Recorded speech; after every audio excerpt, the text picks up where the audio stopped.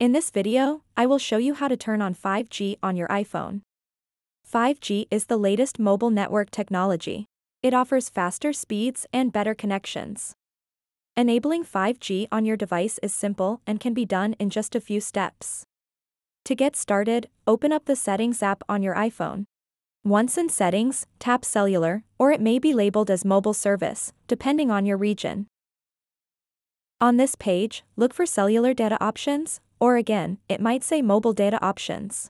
Tapping here will lead you further into the configurations related specifically to mobile data. Next up is selecting Voice and Data.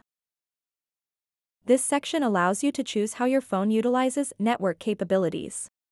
If your iPhone supports 5G, and most newer models do, you should see an option for 5G right here. Depending on your preferences and needs, tap either 5G Auto or 5G On. Choosing 5G Auto means that when a strong enough signal is available, your phone will automatically switch over from LTE to utilize that sweet high-speed connection. For those who want their device always connected via the highest speed possible regardless of signal strength, select 5G On. After selecting your preferred setting for voice and data, go back.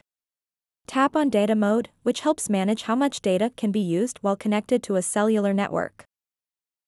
In this menu, tap on Allow More Data on 5G if you want apps like streaming services or video calls to take full advantage of higher speeds when using mobile data. This can enhance quality, but keep in mind it may use more data than usual. Now that everything is set up correctly, you're ready to experience blazing fast internet with your newly activated iPhone on a compatible cellular plan. So that wraps up this tutorial.